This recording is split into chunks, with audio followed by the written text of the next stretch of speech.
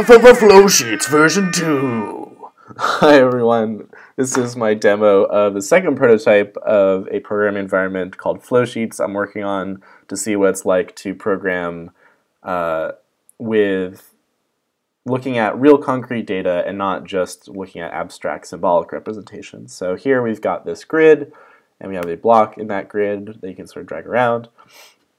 And each block has a name of the thing, like A, an expression, and the result of that expression. These expressions are right now just Python expressions because the Python is the thing that I use the most.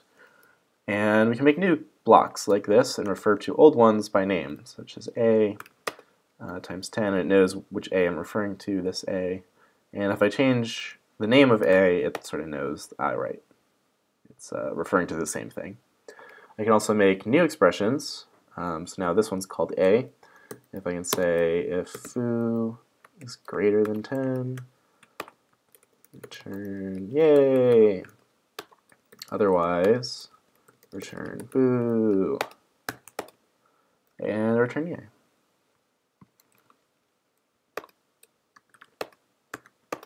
Yay! Okay. In Flowsheets version 1, I noticed it was very helpful to be able to work with lots of a collection of data at a time, or each item in a collection of data at a time. So we'll first start by making a list of numbers 0 to 9, and in this version you can add an underscore. This is just a preliminary syntax, but it works for now. An underscore to the name, and then use that in expressions. It'll make a new list of applying whatever this expression is to each value in this list. So 1 times 10 is 10, 2 times 10 is 20, and so on. And because these are in a grid, it's very nice to be able to look and say, this turned into this turned into this, and make sure that everything looks okay sort of as you're making it. Okay, so I also decided to make a I don't have a good name for this. I called it make string, but it's just a box that you can type in whatever text you want, and you can also have expressions in here, Python expressions, just an interpolated string kind of thing. I noticed I needed this when I made a couple programs in this environment so far, so I decided to make one. And the best part is that this like mapping convention of referring to each item in a list with an underscore works in that too, so I can make a brand new Fast and Furious franchise, new movies in the Fast and Furious. I like the movie. Hey, has everyone seen the movie 9 Fast, 9 Furious? I heard it's really good. Or let's get wild. Or too Fast, 26 Furious. There's 26 bad guys, I guess. But yeah, so this like filtering this mapping sort of works over multiple expressions. Working with lists, collections of data too, I can make a new thing. I want to get all the words in the dictionary.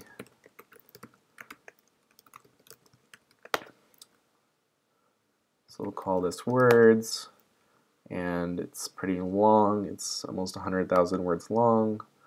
We'll make it a little smaller so it's easier to see.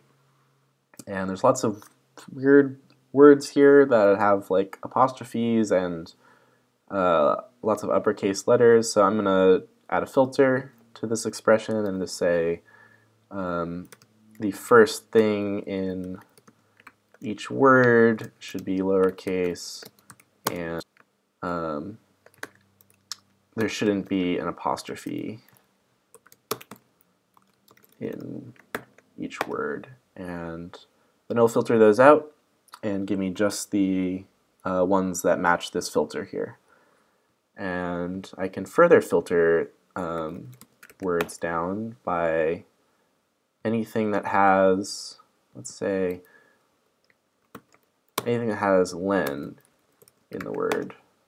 I'm doing this for a particular reason that will soon become clear. Well, let's just add one more thing here and say replace everything, any word that has Len in it with my name, Glenn. And there we go. We have instant punification of my name, like ambivalence or benevolent or beglench. I really don't know why that's there. I'm not really sure what blench is here, but that's cool. Let me just resize this here. 238 puns apparently in the dictionary. And this is just to demonstrate that there's one nice thing, which is when you scroll, anything that is based on that also scrolls. So you can kind of see, this turned into this, bottleneck turned into bottleneck, or calendar turned into calendar. Sorry, I'll never not be amused by making puns out of my name. And, of course, clench will turn into clench. Yeah, so that is most of what the environment is. There's one more thing that I'd like to show you. It's going to take a little bit to set up. The real part that I would like to show is that I now have visualizations. So I can render that as HTML, and it has this great multicolored butt here. And if anytime I update the original string, to say just butt instead of butts, for example, or if I just hit enter, it will automatically refresh everything. It generates a new randomly colored butt every time. But it's pretty nice to be able to have visualizations. This is a silly use of it, but I've used it a couple times in order to actually do something useful instead of something extremely immature, but oddly hypnotic. And there's some other visualizations in there. I still don't know exactly how visualization should work right now. It's just kind of for rendering purposes of changing what it's rendered like, so I can change it back to just see kind of the text in here, and then I just have this raw text view. But and of course I could make a new thing and make that one the same thing, the same data, just a different visualization. So this one could be what it looks like in JSON with sort of escape quotes, and this one could just be the rendered HTML version. Then anytime I update these, the other ones will update. So going forward, I have two things that I'm mostly concerned about exploring. This is a very unpolished thing, and I would like to let people be able to use it, including myself. I'd want to make it pleasant for me to use it and for a few other people who are willing to put in a little bit of work in order to learn the system to use it. So I'm going to polish it up a little bit, but the two big research questions I have are what are the purpose of visualizations and what is a good way to use them? How should they sort of work computationally?